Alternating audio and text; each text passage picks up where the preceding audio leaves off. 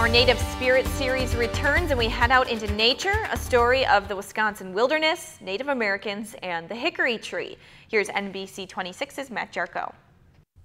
This one hickory tree, this one resource, helps form the roots of a culture centuries old. You know, Native Americans obviously were very close with nature, and they saw a lot of things of nature as being a gift, as they were one with nature. And with the prevalence of hickory, this gift kept on giving. The tree, just on the outer appearance, had such great use for them. There's the bark. They would make a herbal tea from that bark that would help rheumatism and arthritis.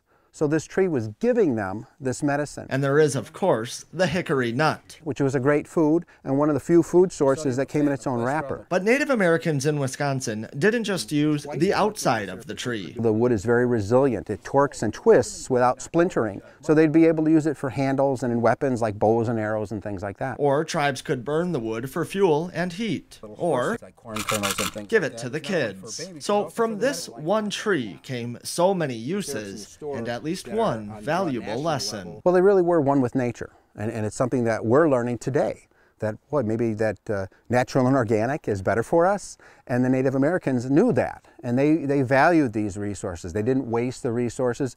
In Berlin, Matt Jarko, NBC 26.